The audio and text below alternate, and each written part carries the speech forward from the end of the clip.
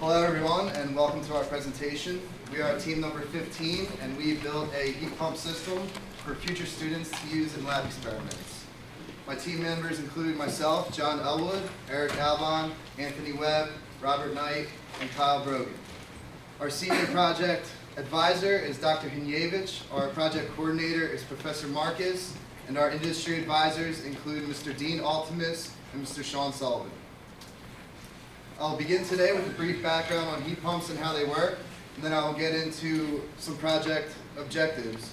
And then my team members will continue with project management, results, future work, and a brief conclusion.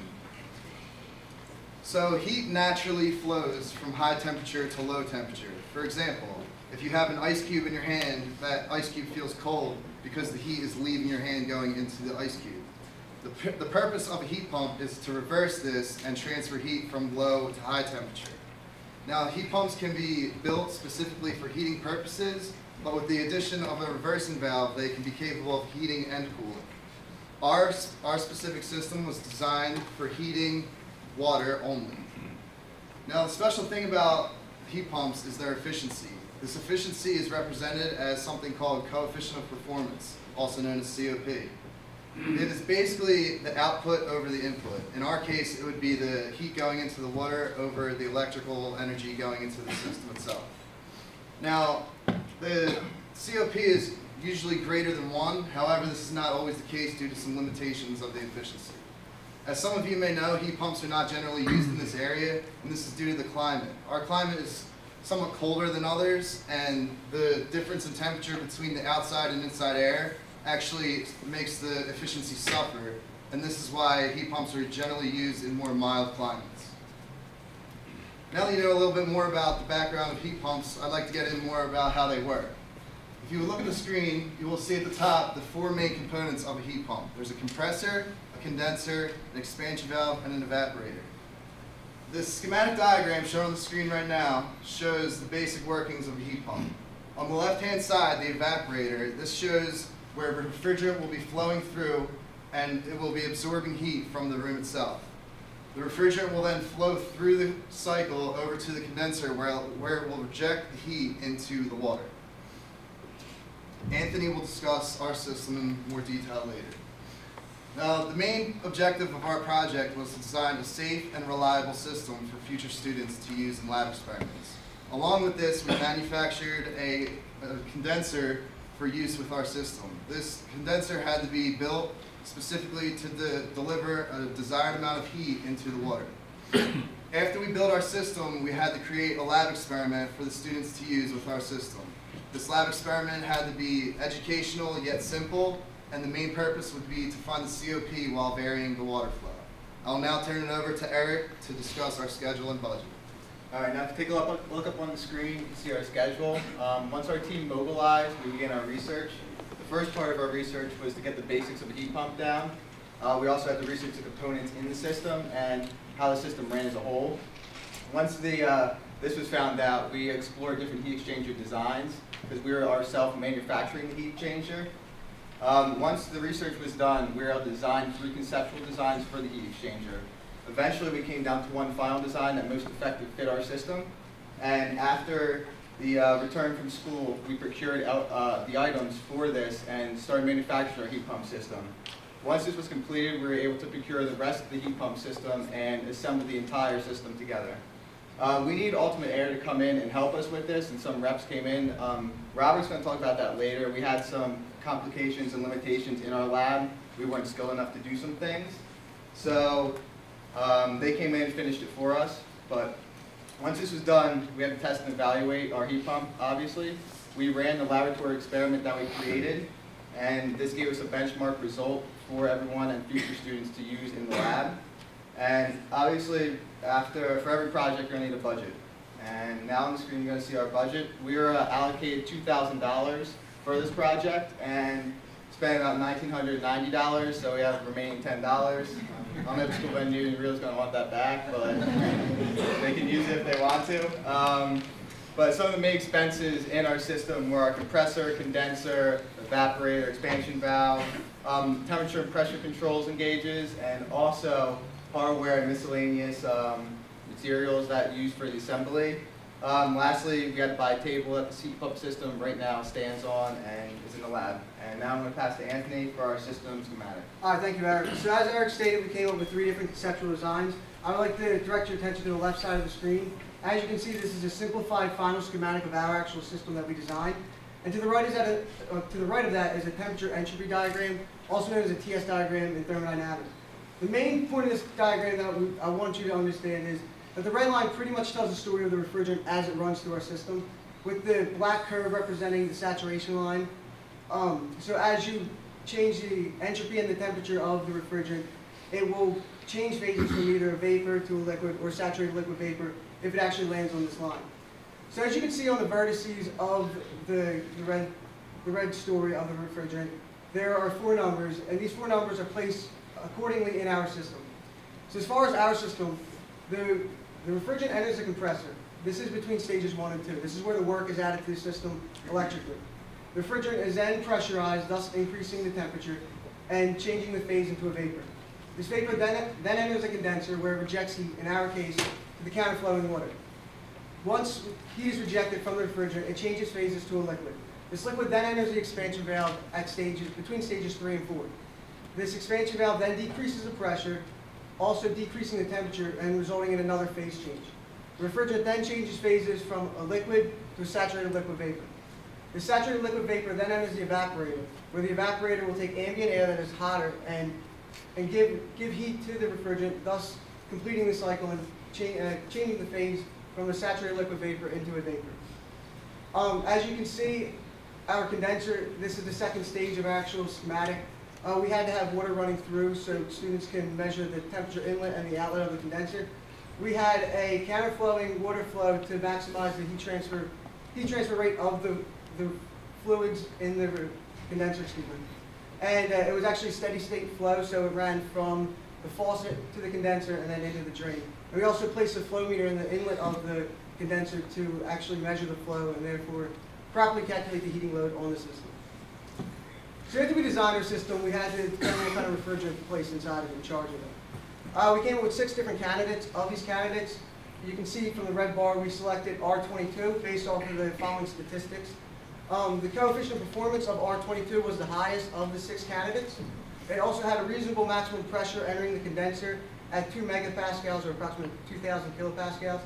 Yet it had the second highest maximum temperature of 80 degrees Celsius entering the condenser. So after we decided our refrigerant, we purchased a 1/2 horsepower compressor, and this was based off of our budget and our size constraints. From this, we wanted to have a 10 to 15 degrees Celsius change of the water as it entered and exited the condenser. So with this, we determined our expected heating load to be approximately 4,000 BTUs per hour. From this, we performed simple heat exchanger analysis to determine the condenser characteristics. The characteristics are as follows. The length of the coil is 129 inches with a 3/8 of an inch diameter. And as you can see on the top right picture, there's a helical coil to accommodate the length. The housing diameter itself is 10 inches, and the condenser has a length of 16 inches, which will allow it to house approximately 5.44 gallons of water. I'm going to hand it over to Robert, and he's going to talk about the assembly of the system. Okay, here you can see a flow chart. The process we used to assemble our system. Where it starts in the top left corner, you can see 2 of our members working on our condenser. This was actually the only part we were able to manufacture ourselves. The rest of the parts of the components of the heat pump were a little bit out of our range to manufacture here in the labs. Following to the right of that, you can see the first stages of the fabrication of our table, as well as our condenser. And again, following that to the right, you can see our completed condenser, fully insulated, as well as the piping sealed within it. On the bottom right, you can see our pressure and temperature controls being mounted to the top of the table, as well as some of the miscellaneous valves and pipe fittings and stuff that will be assembled into the system. To the left of that, as Eric stated earlier, in order to seal the system together, the brazing techniques require very high heat. It was a bit out of our skill range to use. This is where we had Altimate come in and assist us. They were professionals in the field and they could do this for us, as well as assist us in the wiring of the controls. And then at the very end, at the bottom left there, you can see our fully assembled and functional system. So knowing that this system was going to be put into the ME labs for future students to use, we wanted to design an experiment to go along with it. We wanted this experiment to complement some of the principles we learned about thermodynamics in our classes. The calculations, we wanted the students to learn all the calculations leading up to and including the calculation to find COP, as well as we wanted for them to see what our variable was, which was the flow rate of the water, and the effect that had on the temperature and pressures throughout the system. So once we had our heat pump constructed and our experiment fully constructed, we ran the experiment on the system. Here you can see a few of our results. On the left, we have the heating load compared to the COP. The heating load is directly proportional to the water flow. So you increase the heating load, or you increase the water flow, you increase the heating load. So as you can see, the two share a linear relationship. Thus, if we were to increase the water flow, the COP would follow suit. And also on the right here, you can see our maximum pressure. Maximum pressure is the pressure of the refrigerant going into the condenser. If you remember from earlier, our goal was about 2 megapascals, or 2,000 kilopascals. You can see here on the chart. Our first point is the system heating up. We started at 15 gallons per hour and incrementally increased it up to about 35 gallons per hour. And once the system was fully heated up, its steady state reached about 50 kilopascals over our target goal of 2 megapascals or 2,000 kilopascals. So this is how we knew our system was functioning as predicted. So now I'm going to hand it over to Kyle to talk a little bit about our future work. Although we manufactured a successful system, there are still a number of improvements that can be made to it. The first and most significant of these is the addition of a reversing valve, which will allow us to perform both heating and cooling experiments. In addition to this, the addition of a transient loop will allow us to perform heating analysis in the time domain. And in conjunction with both of these, computer data acquisition will allow us to record data electronically, which will make it easier to analyze. And all of these will allow us to perform a much wider variety of experiments. Another area that needs to be improved is the condenser that we manufacture. The current one we have is fairly large, and it's also not serviceable. So some improvements we would like to see there are to produce a smaller condenser, which is more compact, and one which is also serviceable. In conclusion, we successfully designed and manufactured a heat exchanger, which we incorporated into our heat pump system. We also created a laboratory experiment procedure for the system, which we completed ourselves in order to obtain benchmark results. We'd like to give a special thanks to Dr. Piotr Hryniewicz, Dr. Zhongping Wang, Mr. Richard Karkanog, Mr. Dean Altemus, and Mr. Shawn Sullivan. I'd like to thank you for your time, and I'd now like to open the floor for questions.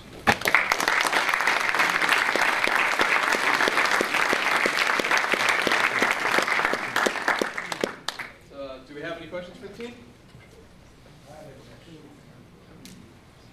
Besides educational purpose, do you have any practical application of your design? For our design, it was mainly for laboratory experiments, so it was educational purposes only. So in your mind, what student will learn exactly? What we want them to do is vary the mass flow of the water, and then see how the coefficient of performance of the system varies with that mass flow, along with the system characteristics, the pressures throughout the system, the temperatures throughout the system, and from that gain understanding, with the addition of a transient loop, as Kyle stated, they could run transient analysis.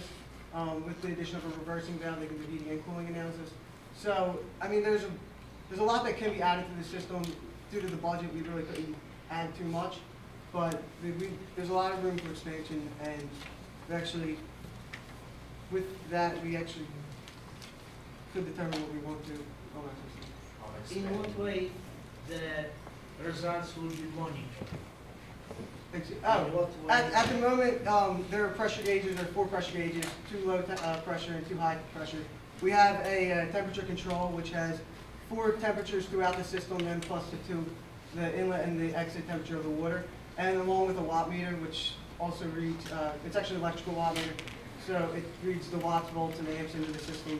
So from that, that's where they read. But we would like to add a data acquisition, so it could be all monitored on a computer. Back to the practical applications. If this system was incorporated into a mobile home, perhaps, we could heat the water while cooling the mobile home at the same time. There's one potential application. Thank you. You said in the middle? Did you get any values on the COP at all? Have you measured that? Have you completed the system? Yes. Yeah. So there you go. Yeah. One thing that restricted us was our flow rate. The flow meter that we have only goes up to about 35 gallons per hour. And as you can see, it restricts us. We actually calculated a maximum COP of about 4, and we were restricted for around 2.5. So if we could increase our flow rate, then that would be great. We want to look into buying a new flow meter to account for this. And when you selected the refrigerant, did you consider which refrigerants were being phased out or had been phased Yes, we out? actually did take that into consideration. The reason we chose R22 was due to the coefficient of performance and the reasonable maximum pressure to run the system. It was going to be a relatively small system, and due to the fact that it was a small system, we knew that R22 is not something you would put in a home or on a large-scale industrial heat pump. So we did take it into consideration, but that wasn't the driving factor of our selection of refrigerant. If you had a reversing valve and used it as an air conditioner, would you get the same kind of coefficient of performance? To the best of our knowledge, correct.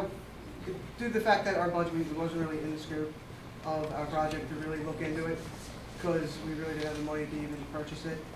But if we did have the money, we were going to run cooling analysis as well as heating analysis to determine that.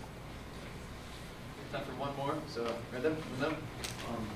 Did you guys think about using any additives in the water to kind of alter or maybe increase temperatures depending on what the use work would be? No, we didn't. Due to the labs that we had to place in 133, so we pretty much had to just hook up to, and since it was a steady state analysis, we had to hook it up to the faucet. So, I mean, if we could, that is something that could be looked into in future work. Thank you very much, guys.